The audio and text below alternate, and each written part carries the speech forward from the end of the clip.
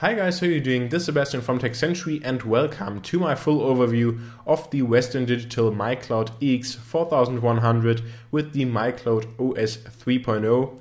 And before we start, a big thanks goes out to Western Digital for actually sponsoring this video. So with the MyCloud series of products, Western Digital makes it possible to create your very own cloud to store your data on hardware that belongs to you. And there's a big variety of MyCloud devices to choose from, and they start from as low as $140 for the MyCloud with 2 TB of storage on Amazon.com.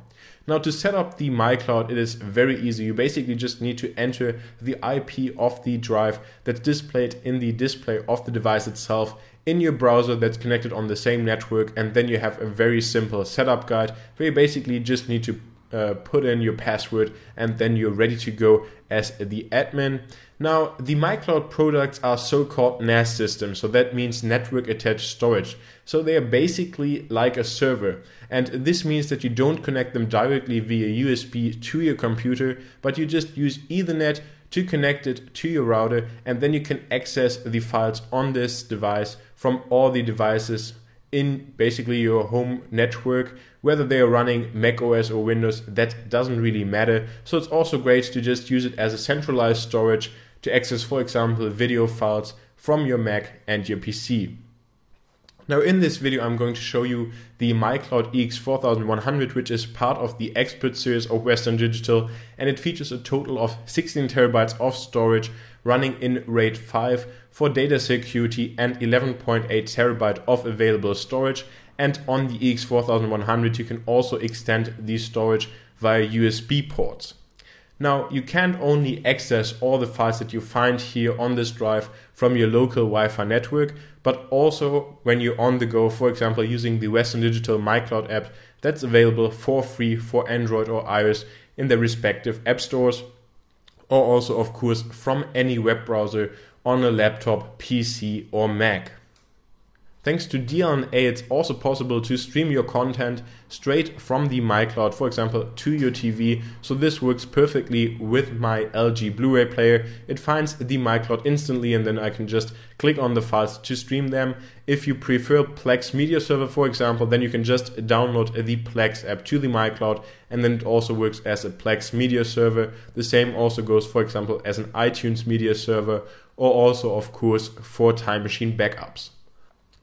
When we then take a look at the web interface of the MyCloud by just typing in the IP address in any browser, then we get to the Home tab and we see, for example, the capacity of 11.8 TB. Also that we have, for example, 3.54 GB of movies and almost 280 MB of photos on this drive. We also, of course, see the device itself, which is the EX4100, and we also see the diagnostics, so that's healthy, and that we have the current or latest firmware installed. We also, of course, see the network activity and that we have 2 cloud devices connected, 2 users and 5 apps installed. When we then move over to the users, we can see that I created 2 users. So the first one is the admin user. That's of course me, because I'm managing this entire MyCloud system. And then we also have a family account, which enables my family to access certain photos that I want to share with them. For example, if we have a wedding or a birthday, then I can just upload the files strictly to this family folder, and my family can access those, but they aren't able to see all the other files. For example, my videos that I have here on the MyCloud, which is also great. Continuing on to shares, which is the next menu, then we'll see, of course, the admin folder right here and other folders like Time Machine backups. And there we can also choose, for example, here with the family folder, if it's public, so if anybody can see it or who can see it. So it's very easy to manage who can see what files and if they can also just edit them or just view them. So that's also quite important and very easy.